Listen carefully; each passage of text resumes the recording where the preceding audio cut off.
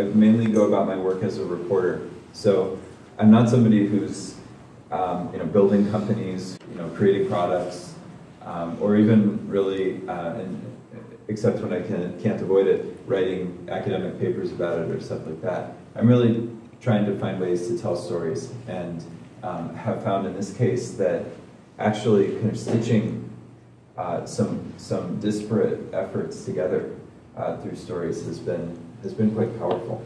We're moving from an economy with a cool toy called the internet to a situation where the internet is increasingly kind of acting as the infrastructure of the economy.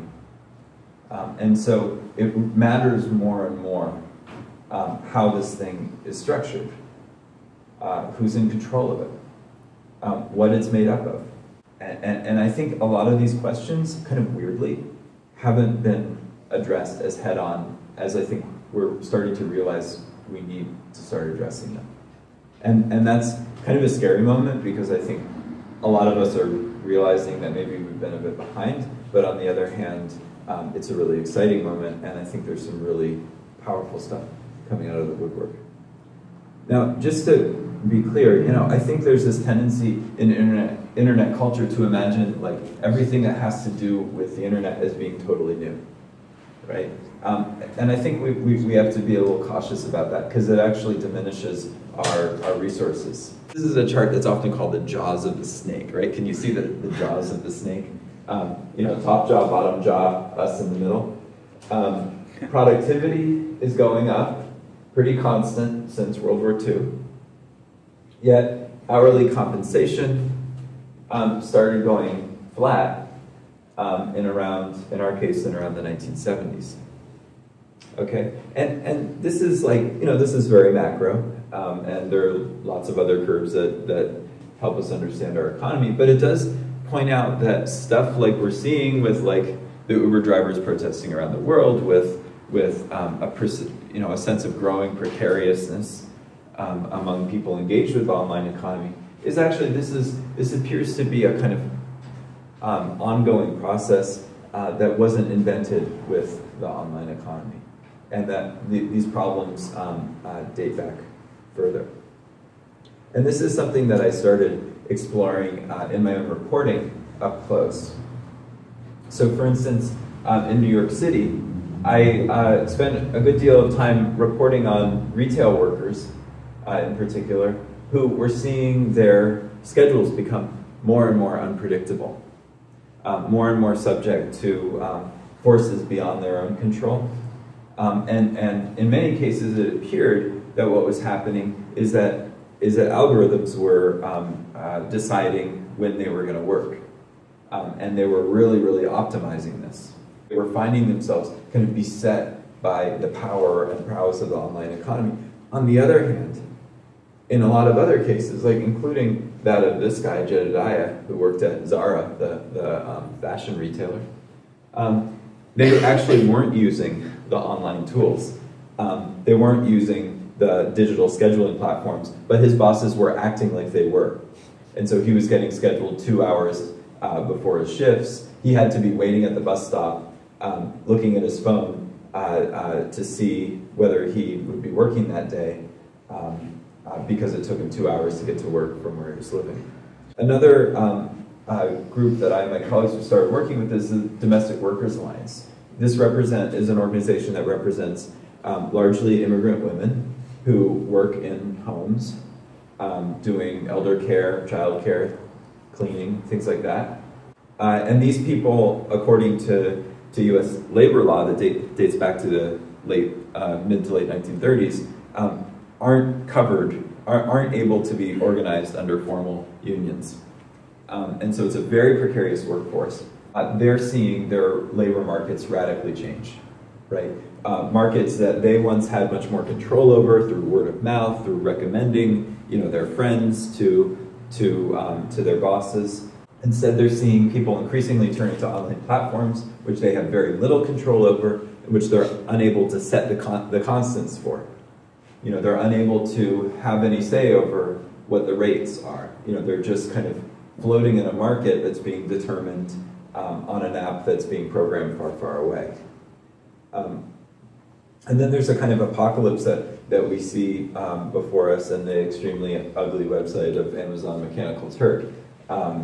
This platform on which people can do entirely online piecework. There are no minimum wage constraints on the platform whatsoever. Employers can review workers, but not the other way around. So it's kind of a guidebook to the worst case scenario for work, for the future of work. And it exists, and it's being offered by one of the most powerful companies in the world. But these are some of the people who, the experiences of those being disrupted. You know, we often hear disruption talked about as this great thing. It, you know, creates value for shareholders, it creates opportunities for platforms, but there are people on the receiving end of this. Meanwhile, there's this kind of embrace of the culture of sharing. I think of this as kind of an outgrowth of the generation which, you know, I kind of consider myself a part of, that came of age in the midst of the economic crisis, you know, the financial crisis of 2007, 2008. And so, you know, it's a generation of people drawn to this idea for really good reasons of, you know, sharing more of the stuff we have. And this is partly a response to the precarity of the post-crisis environment, but it's also kind of a return, we hope, to values that we really like: community, kind of self-help, sustainability. You know, why have two cars when you can have one? But it kind of raises the question, and this is a question that has been playing out a bit, interestingly, at WeShare, the community that I'm putting on display here, a European sharing economy network, over the past few years, where they've been kind of coming to realize that the sharing that they've been talking about maybe wasn't really sharing all along, or it wasn't sharing quite as deeply as maybe it should be. This is not a question that often in the US, our sharing economy, it has been asking quite so readily. We've just kind of moved on to calling it the on-demand economy, and we're happy enough with that. But it is a really important question. Really, in a lot of these cases, what we're talking about when we talk about sharing is micro-rental, you know, and the rules, the constraints, the resource of the platform is off the table as far as sharing goes. We don't share that whatsoever. We just use it. And when such platforms are talked about as democratizing something, you know, there's no semblance of the stuff that democracy used to mean, like voting booths and town meetings and accountability and co-ownership and co-governance. So I think we kind of have a choice here, again, as we confront the kind of macro level. On the one hand, you know, we see visions of a kind of liberated workforce in which we, you know, don't need to live by having these boring old full-time jobs that we have for our entire lives anymore. You know, we don't have to define ourselves quite so fully by the job. We can imagine ourselves as being more fully in control of our economy, because no longer is the job the kind of main locus of activity, it's the platform. And the platform is a mode of connection. It's a tool for interconnection, and that's really exciting. So this is a site of a co-working cooperative in New York City. You know, it could just as easily be in Spiral as well, or you know, many other cases where some really beautiful models have emerged for a kind of liberated freelancer, where people kind of reclaim control over their work.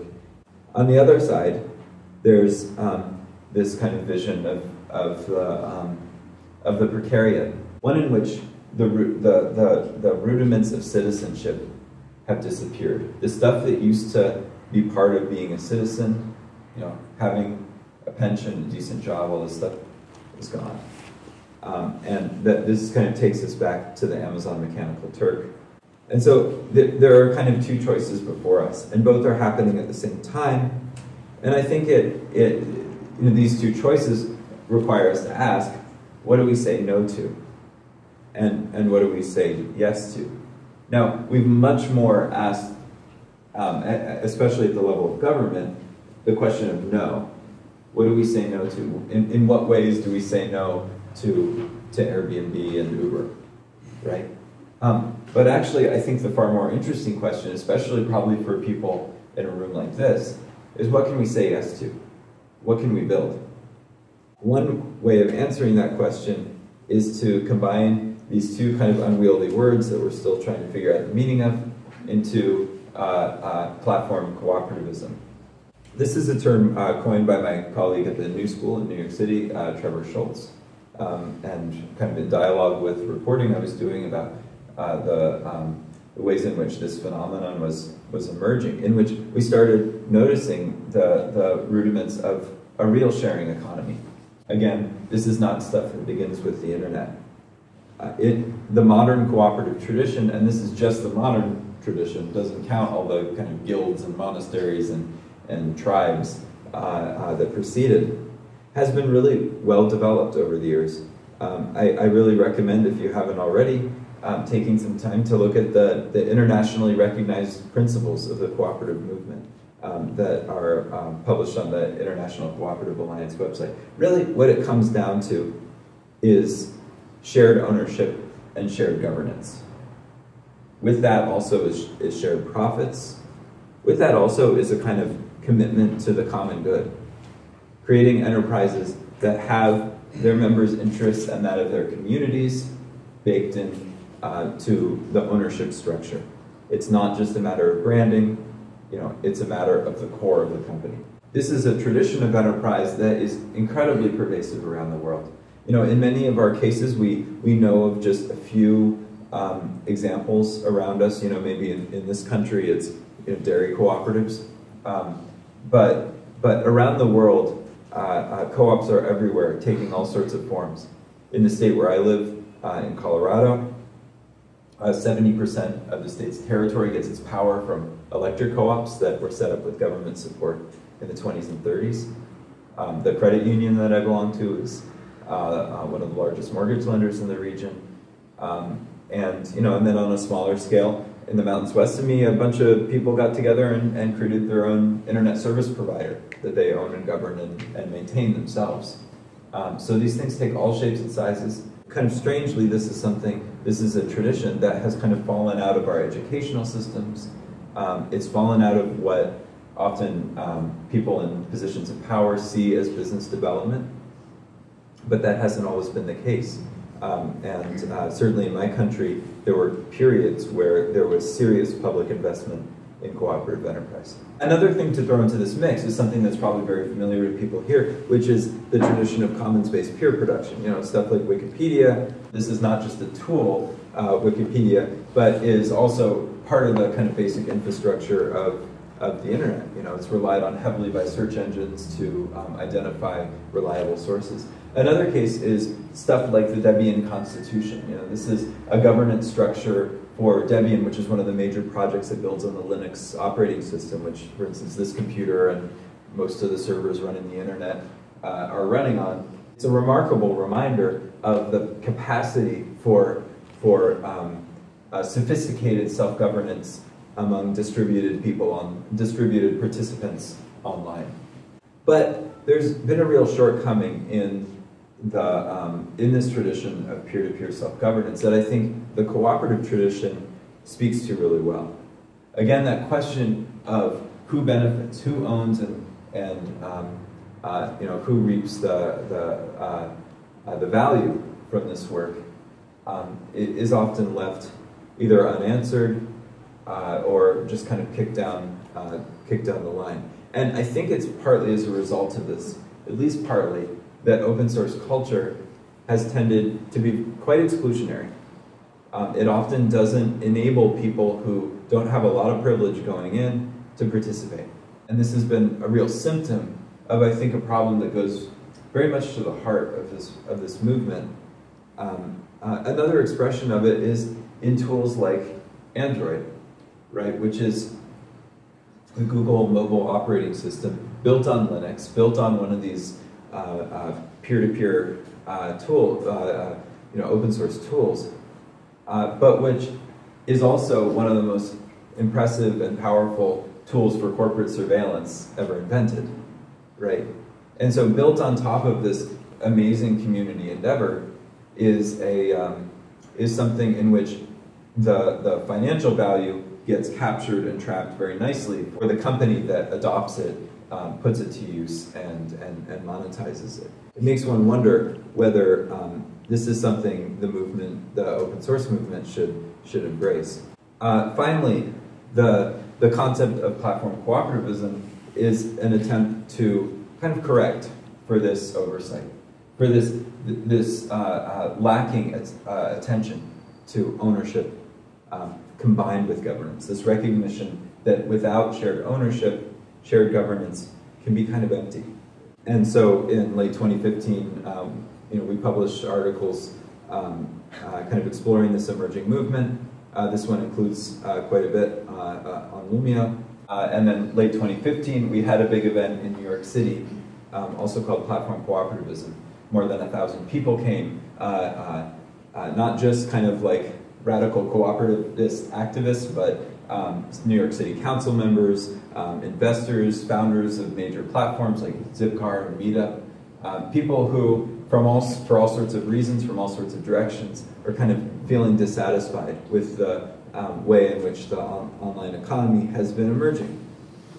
And we start to see added values coming into the picture when we add this offline cooperative tradition into the online economy. Shared ownership, certainly. With that comes kind of built-in solidarity and workers' rights. And this is one reason why among our major partners have often been labor unions, who are interested in trying to find a different strategy, not only for themselves, but as a business model for themselves, but as a tool for their members to gain greater empowerment. There's also stuff that I think that open source culture has to offer the cooperative movement that have been kind of left out. For instance, transparency, a very, very high value in the open source movement, which cooperatives are kind of hit or miss on. And this is creating new opportunities around stuff like rethinking the fair trade movement, less around centralized certification and more around building in transparent supply chains all the way down. Some really interesting stuff. Also, questions about portable data. How can we make sure that we as individuals really maintain control over the personal data that we might offer and use in online services? This is a question that a lot of folks in this movement are really grappling with. These are, again, mainly questions, not so much answers. I've been trying to gather some of these emerging platforms on a really simple, dumb tool that we're calling the Internet of Ownership. Just trying to recognize the extent to which this ecosystem for platform cooperativism is already developing. So we have platforms in this, stuff like Fairmundo, which is a German Amazon-like marketplace, where the vendors are the co-owners for the most part. Guerrilla Translation, which is a translation cooperative. Loconomics is a new kind of TaskRabbit-like gig platform, again, where the workers are co-owners. We've got Loomio in there. And Stocksy United, which is a stock photo website that's owned by photographers. It's doing millions of dollars in business every year. And so we're seeing a couple of things developing here.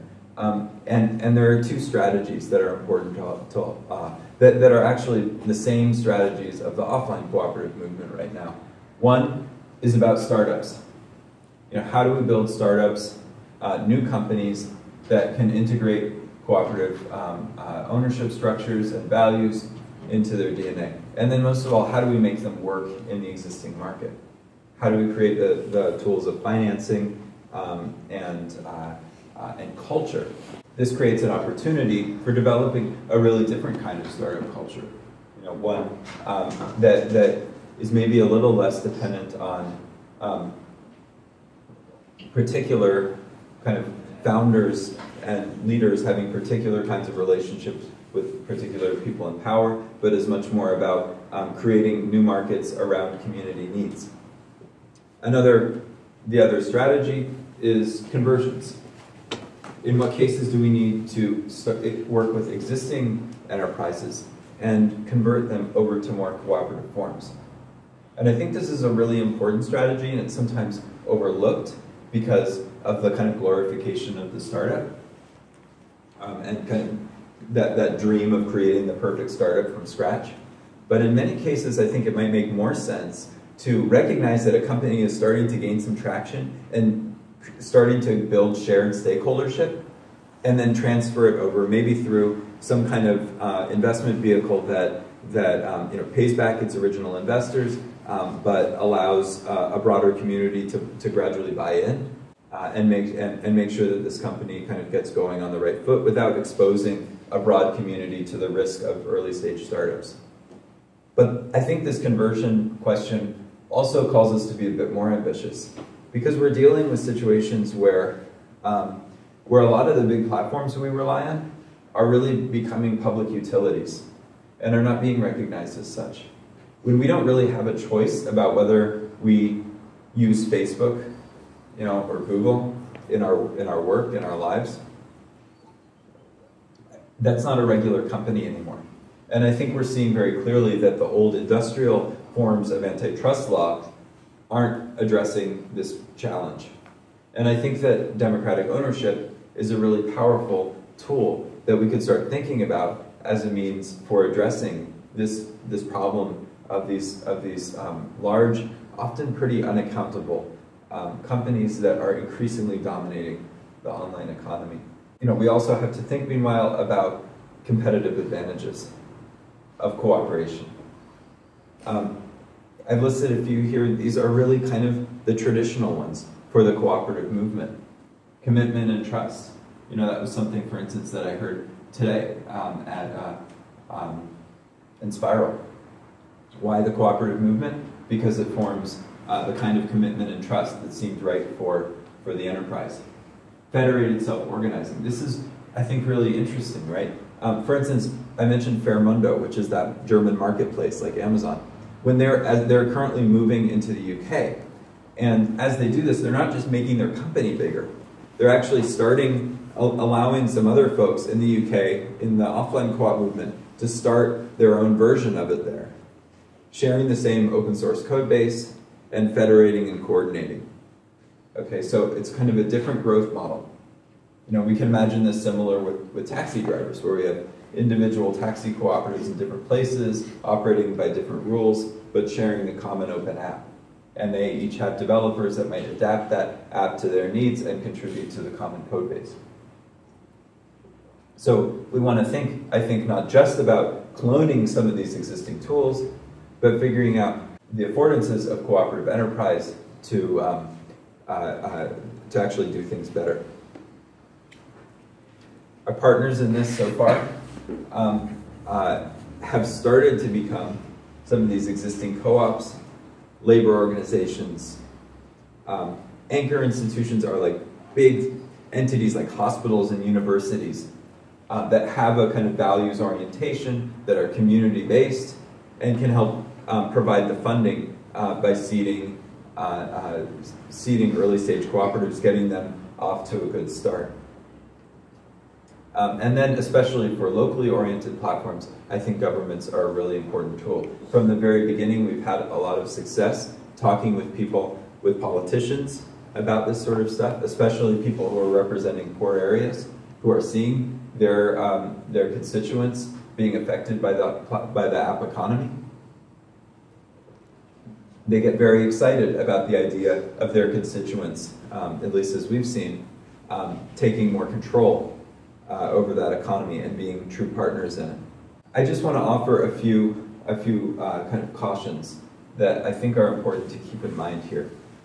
These are things that I've kind of noticed in conversations with different stakeholders and networks around the world about this stuff. One, I think it's really important to focus in on ownership and governance. It's so easy to lose sight of that. Especially, online, we've gotten so used to the idea of kind of giving stuff away, giving of ourselves, which can be wonderful, but I think we need to really start asking harder questions about who owns this stuff who is in charge. I was just in Melbourne before this, and we had a fabulous event where a group of entrepreneurs came together, and a company was thinking about converting to being a cooperative, and everyone kind of worked together, helping them think through the challenges that they were facing. Not altogether unlike what happens in a lot of startup cultures, but I think we need to find the ways in which a cooperative culture will really encourage these kinds of democratic values. And then finally, I think it's really important to see this vision of platform cooperativism as a horizon, not an absolute. In some cases, there's a tendency to enter a kind of purism, where if you're not, a full ICA 7-point cooperative, you're not part of the team. But some of the most exciting stuff that's happening right now in this realm is where we have some conventional companies starting to realize, for their own business reasons, that it makes a lot of sense to start cutting their workers in. And I think we want to embrace that as part of this continuum. I just invite you to join. I think right now it's really important to start building local communities among entrepreneurs wherever we find ourselves, and people with needs, and whatever we are, to start thinking about how we can build the rudiments in our communities of a more democratic, just, people-oriented online economy. The commons that these licenses have created is one in which the lords can stick their hands in and take what they want. And for commoner movements, going back to the Charter of the Forest, right? A big part of that was like telling the lords where they could and couldn't hunt, right? And saying what was left over for the commoners. And so, I think there may be need to develop licenses that are more attuned to the questions of ownership and governance that we're talking about. And one example of that is the peer production license that the P2P Foundation has been promoting, developed first by Dimitri Kleiner, which is a Creative Commons license, a non-commercial Creative Commons license that has the added feature that if you are a cooperative that shares the value equally among the contributors, or democratically, or whatever, there's specific language in there, then you can also actually monetize the content. So it's creating the commons that only particular kinds of entities can commercialize. This license is theoretically very interesting, but it really hasn't been tested. And so I'm a bit wary to recommend it to all until we see how this really plays out. And we start to, but I definitely encourage, I think experiments with this sort of thing are really welcome, and we should start to think about how to incorporate ownership into our licenses. After all, the copyright regime is basically designed to channel creative activity into the profits of the companies that hold the copyright. Right. And so I think we need to incorporate better thinking about who's really benefiting as we design our licenses. When you look at like the big dairy co-ops, and this is something that people complain about a lot, right? They kind of just look like big companies, right? And there's not a lot of like kumbaya, right? And at a scale like that probably makes sense. One might ask the question about whether that scale makes sense, but also, I think there's some really exciting stuff happening in tech culture around how we govern companies, stuff like the kind of sociocracy, holacracy, teal stuff that actually a lot of co-ops are now, offline co-ops are embracing and getting excited about. So I think that the main answer is don't get stuck in that vision of the co-op as like this, as necessarily a kind of free-for-all. Right?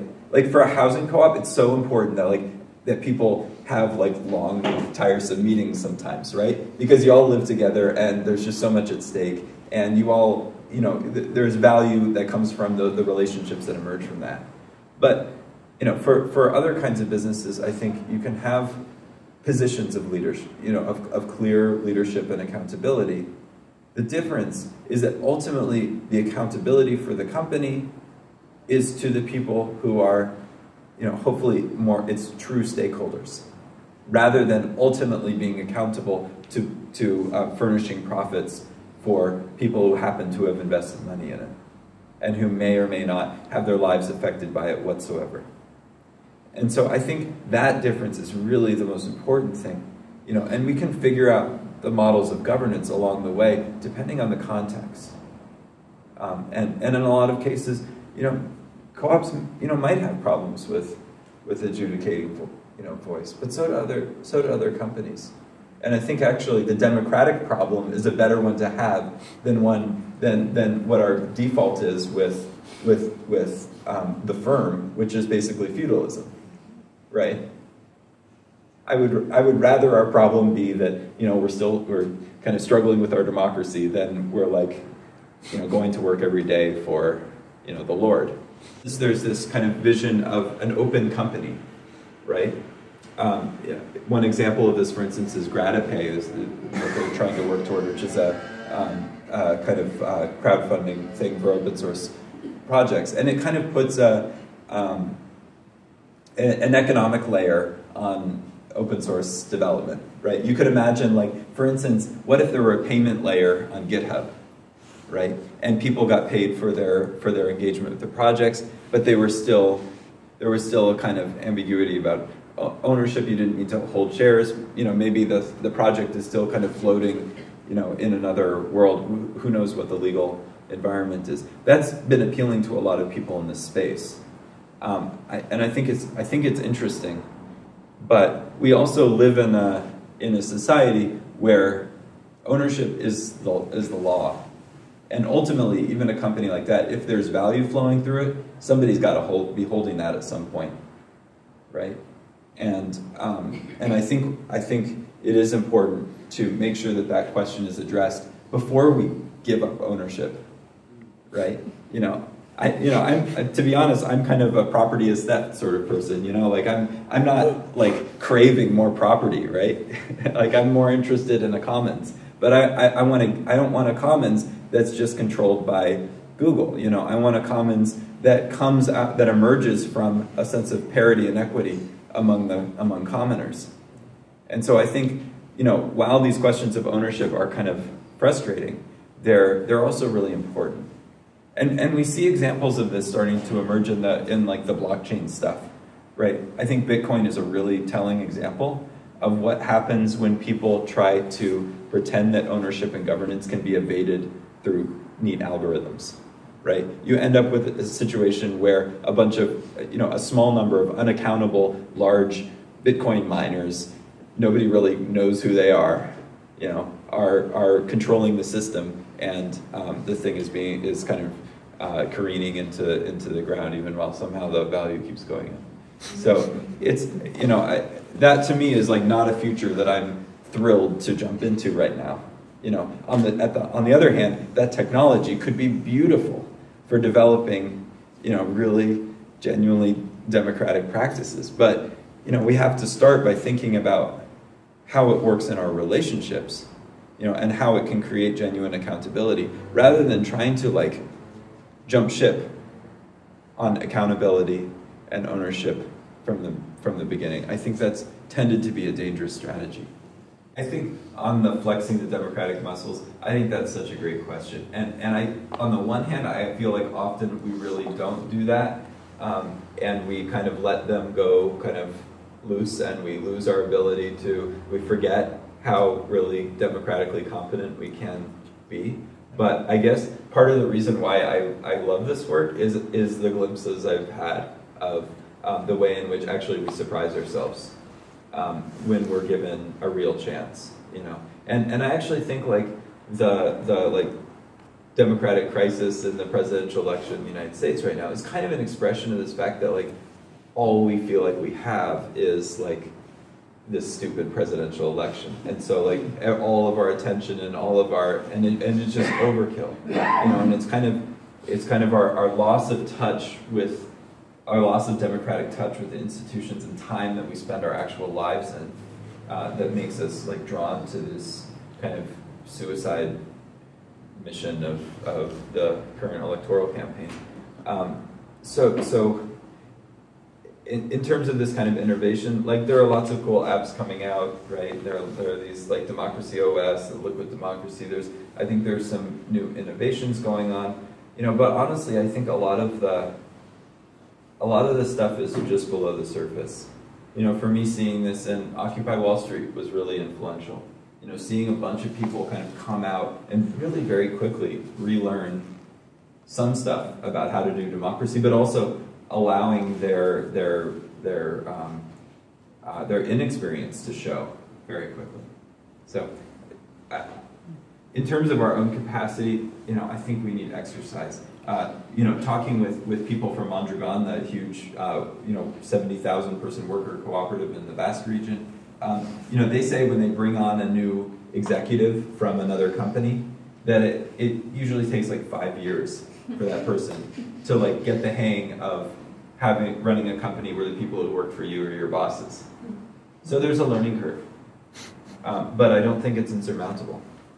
A lot of the big ones are more around employee ownership plans rather than like true full cooperativism. But for instance, one example I really like is John Lewis Partnership in the UK, which is a retail chain.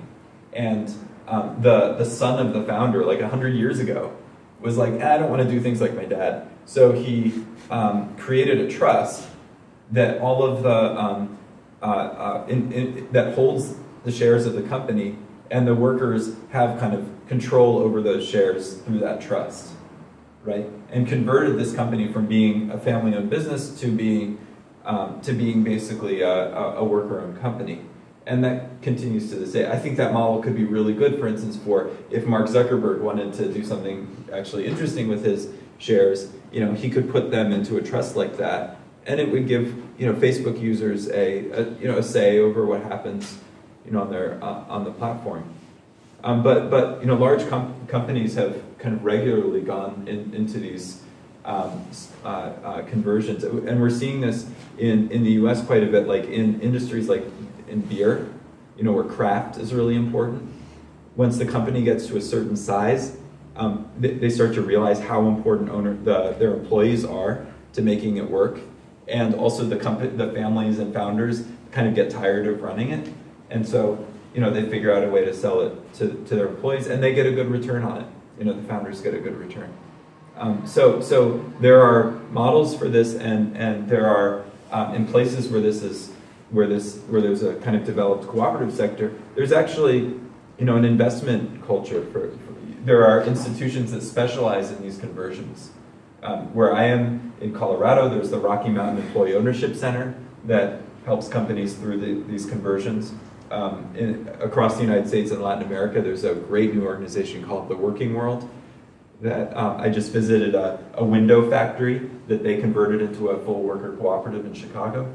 So there are some really great examples to look at that also demonstrate the diversity of ways in which founders have recognized a more appropriate form, where we haven't begun, and I hope I've been like trying to find people who can be partners and helping to work through this, because I can fill this thing up with open source software all I like, but it's still made under certain conditions that have nothing to do with that type of production. So I think we really, really have to work to build those alliances. Maybe that's easier here. I don't know, because they're a little closer to the points of production, but I think it would be really interesting to see whether there can be some cooperative solidarity down into the hardware. And so I just have to kind of say that we know that's a problem, and we desperately want to figure out how to work with it and tackle it.